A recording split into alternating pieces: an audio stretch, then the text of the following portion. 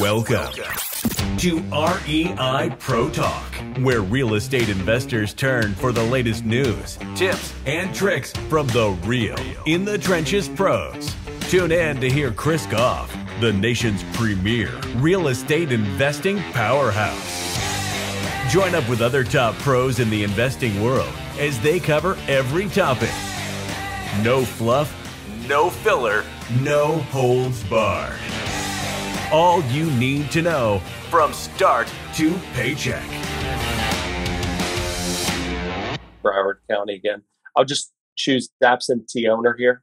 Or by strategy. I was meaning more or less the strategy. By strategy. This is kind of, we wanted to put this in here for people that was just like, I don't even know where to start. You click by strategy. If I go to lease options, it's going to pick everything you need to know. You just need to pick a location on this one. And if I go hit search, and what we did is kind of preset some of the filters for you. You obviously can go in and filter this down even more.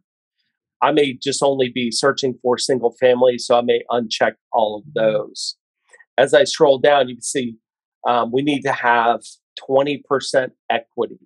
Okay. You could do dollar amount, but most of the time I like to say, how much equity is in this house? Okay. So we really want to target very specific low equity properties. That's where you're going to find. Now, you may want to, add in these prices. Okay. Like I said, I want to start kind of at that middle price point and go up. Yeah. Might target certain bedrooms, baths, things of that nature. A lot of people like to go to the last sold date. To me, with lease options, obviously you don't want to market a house that somebody just bought 2 months ago, and you want to give it some time. So a lot of people will say more than 2 years. So they have owned it for at least 2 years at this particular point. Okay. I do like individual owned, stay away from the company owned. It's hard to send mailers and stuff to a company owned.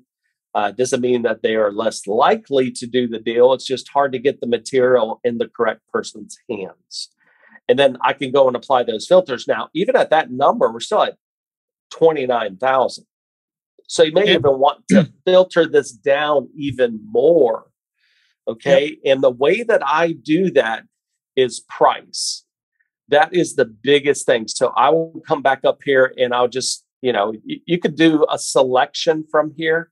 You can also type in a very specific number as well. So I'm going to go between 400 to 500. And that got me down here at the bottom. You can see almost 6,400 leads. I can still really pinpoint these because, as you can see, there's a lot of properties out there.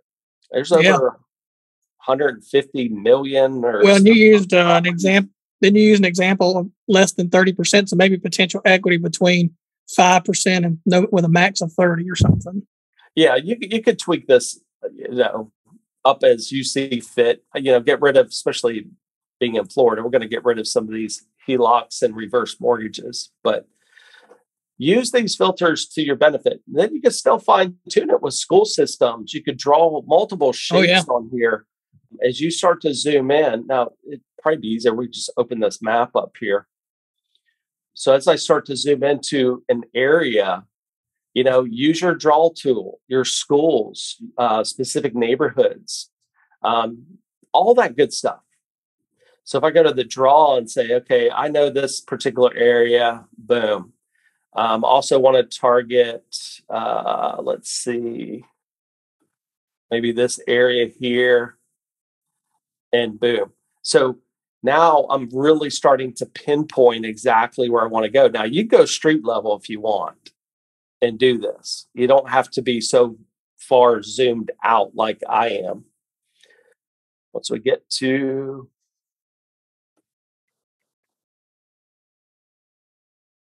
one more, I'm just going to get out of this. Well, let me just exit off that.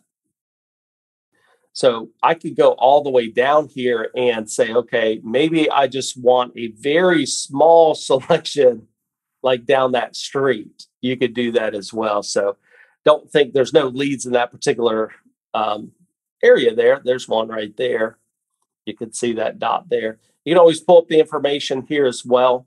If you wanted to do some basic due diligence here, you could do that as well. We're also going to be showing you all of the neighbors' information here as well. So you're really looking for the ones that have the dots. Now, let me get rid of that other shape, you can see it turns back to purple here.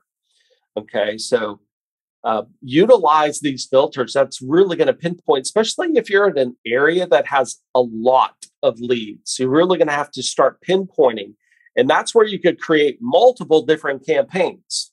So this campaign has, maybe we get it down to 200, but it's very specific because of the filters. And then we change the filters just a little bit, and now I've got another new campaign. So you may have to do multiple campaigns with this as well. Now, one thing, I'll just point this out, Bo, is let me zoom out of here real quick. And although we put in one location, you guys know you can put in multiple locations up at the search box here. Okay. But you can actually, they may not know that. So you could go back up here and let me pick Navarre, Florida. So Navarre, Florida is way over here. Yeah.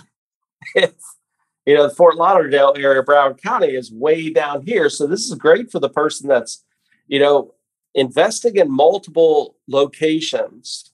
If you ever need to change that, you can just click in here and, we can get rid of one of these and select another one. So, but one of the things I wanted to share with you guys is, although this is the Broward County line, if you click search by map, it's going to kind of remove that line to a way that you might want to get some of the neighboring properties that are still an absentee owner. Okay, so you just don't have to follow in with that boundary if you want to just go across that boundary. Because to me, I don't care if it's in Broward County or if it's the street across from Broward County. I may want that whole area. So that's another just tip for you guys, is just check that search by map. Thanks for listening to REIPro Talk. If you've ever wanted to jump into the real estate game, get started with the #1 software for real estate investors on the planet, REIPro. Start for free at www.myreipro.com.